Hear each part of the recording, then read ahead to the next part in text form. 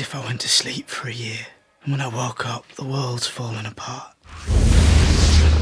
There is tremendous clamor for revenge, especially in the wake of the Red Wedding. Catelyn Stark's death, Richard Madden and Una Chaplin, that moment, I knew it was coming, and it ripped me up inside. I cried. I actually shed a tear that. Yeah, I shed a tear. All the performances were extraordinary, and it was very emotional to do. It's sort of, where do you go from there? Some of the most shocking and mind-blowing scenes of the entire series come at the end of this coming season. Some very bloody confrontations. I know how important the Red Wedding is to so many fans of the show and the books, but we pick up the pieces and top it in many ways. This is definitely the most dangerous season for Tyrion. It seems like almost every episode he's in jeopardy of getting his head removed from his shoulders. Tyrion has never been faced with this much public humiliation because he usually has an answer for it. I've talked myself out of 1,000 dark corners, Podrick. I don't think I'm talking my way out of this one. He's usually center stage, and he usually is better at it than the people around him. This time around, he's left as an audience member. I'm guilty of being a dwarf.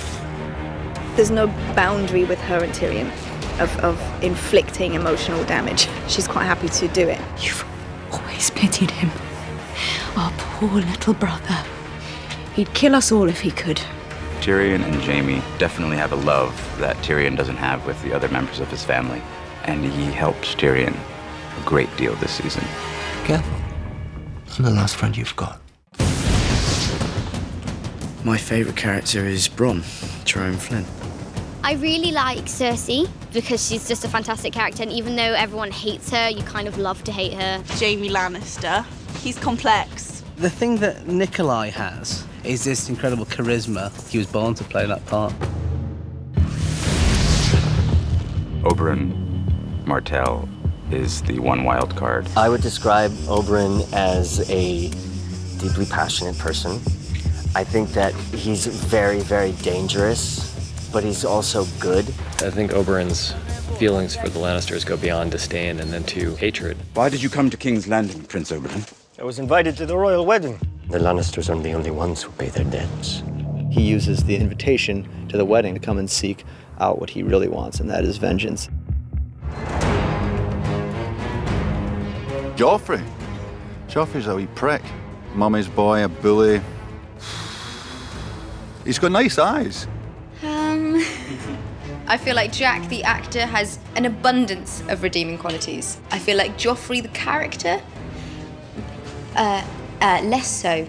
He's kind of always sits like squiffy on his chair. And he's like always picking it at the handle, and he's like, I am the king!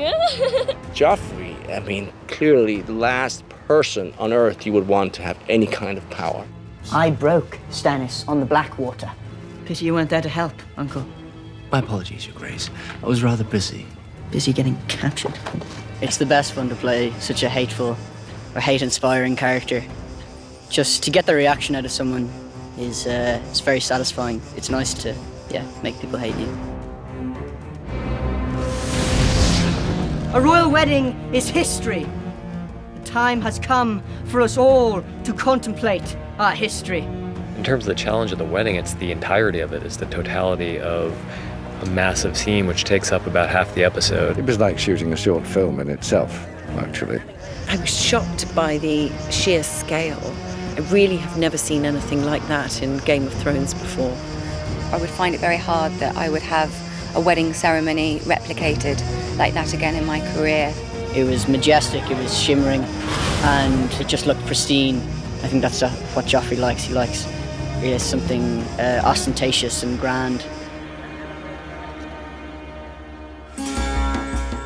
The great thing about this show is they like to put you into atmospheres and into environments that conjure up certain feelings inside of you when you're playing the scenes out. Your imagination is kind of fueled, it's all there. My throne room is a mini tropical version of a Westeros throne room. That set is unbelievable. I walked in and was like open-mouthed for a good 10 minutes. Very intimidating. And the media is lovely, but you kind of look up at them and it's kind of frightening. She's exploring what kind of a leader she could be. How can I rule 7 kingdoms if I can't control a single city? The cities that Dany has previously liberated are beginning to revolt, because it's all well and good going in and cutting the tie and seemingly breaking people free, but if you don't leave them with any kind of a structure or any kind of a commander who shares the same morals and views as the person who liberated them, then it's a free-for-all. They can live in my new world, or they can die in their old one. When the dragons were first born, they were adorable little babies and completely devoted to their mother, and they couldn't even eat without her. With each season they grow, and with each season they become a little bit more dangerous. And now they're at the point where they're not babies anymore. They are outgrowing the restrictions that she's placing on them. She's always feared it. I mean, for goodness sake, they're dragons. They've killed her enemies. What's going to stop them from killing anyone? Because they're dragons in a non-dragon world. They're dragons, Khaleesi. They can never be tamed. I think it's kind of a symbol of her losing control of herself and losing control of what she's doing. And the thing that I got most excited about is Jon is not the same man from season to season. There's too much that's happened to him, too much that's gone on and that he's had to learn from. We find him in season 4. He's in a very bad place as far as how he feels he treated and his honour because of that. Not only breaking his vows to the Night's Watch, but breaking his vows to her. He's in a lose-lose position, really. But he has to make good. You've done nothing wrong. I've done plenty wrong. He's reunited with Sam, which is a good thing, but their relationship's changed. Sam and Jon's relationship this year is as even and equal as it's ever been. There's more confrontation between them this season. You're a wildling girl. She's one of the raiders. She's not my girl. Ah, but she was, wasn't she? It's a very different relationship we find themselves in, but still a loving one, still a caring one. And I think without Sam, Jon would crumble. Oh, that's an easy one. It involves prosthetics. No, that's a big man. Go back and find your clothes, Hodor. One of the most terrifying things I've ever had to do was the opening shot of season 3. They wanted to get this feeling of something being behind Sam and something in pursuit of Sam. So they decided the only way to achieve that effect was to chase me on a quad bike through the snow. And they had a guy running alongside saying, the only reason I'm here is if you fall over, I'll get the quad bike to stop. I went, thanks very much. I don't know what they're paying you, but it's not enough. Sometimes greeting CGI wolves is a strange experience.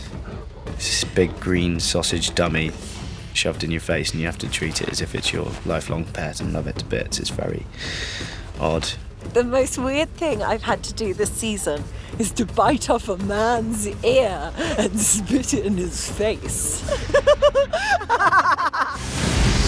First time I walked into the Castle Black set, I thought, oh my God, because until you step into it physically, when it comes out of your head and into the real world, it sends chills down your spine, really. Chopping off Theon Greyjoy's companion was probably quite OMG when I read that. I was like, whoa, really?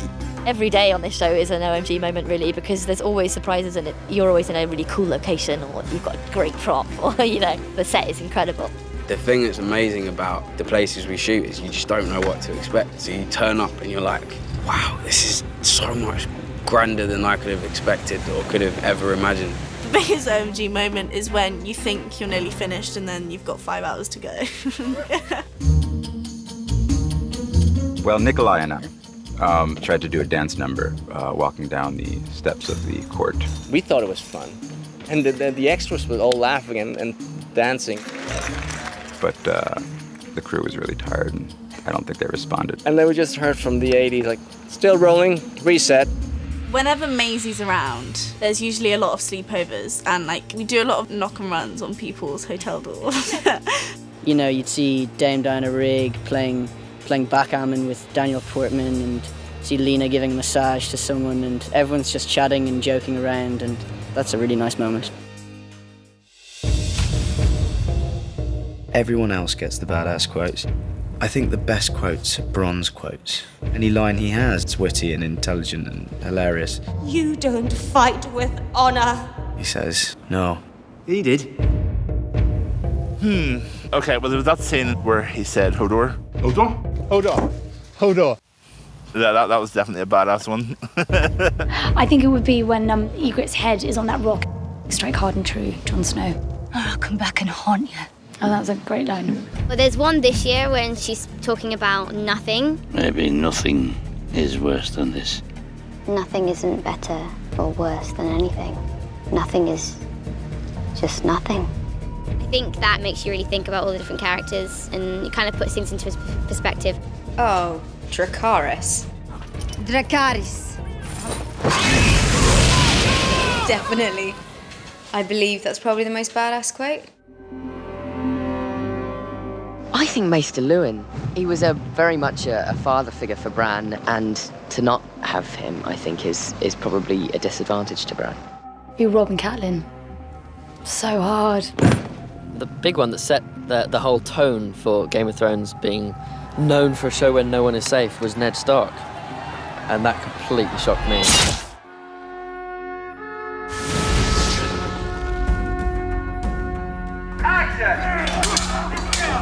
I think as in previous seasons, there's a build. I think what makes this season different is that things really get going much more quickly. It's more thrilling throughout than season 3 was. There's definitely objectively more action, and there are a whole lot of things on the production front that we've never done before. Everyone's kind of now loading the guns, loading their arrows, sharpening their knives, and it's just right. It's not building towards one specific climactic event. There are more climactic events in season 4 than there have ever been before. Every season up until now has been, episode 9 has been the big episode. Season 4 is just very steady. The stakes are higher throughout the season than they have been before. This season, the story just gets more intense. Some really juicy mental storylines, and it's just really exciting. The button's pressed and the accelerator is firmly to the floor here. There's a lot of action. The good guys are coming back this year, and that's nice to see. Yeah, we're making a stand. We hope people, when they come out of the season, will feel that the impact of the season as a whole would be even greater than the impact of the previous season. There are so many quality shows on television that I love and admire, but I don't think there's one with the scale of Game of Thrones in terms of the size of the cast, in terms of number of countries we shoot in, and you know, who else has dragons, really?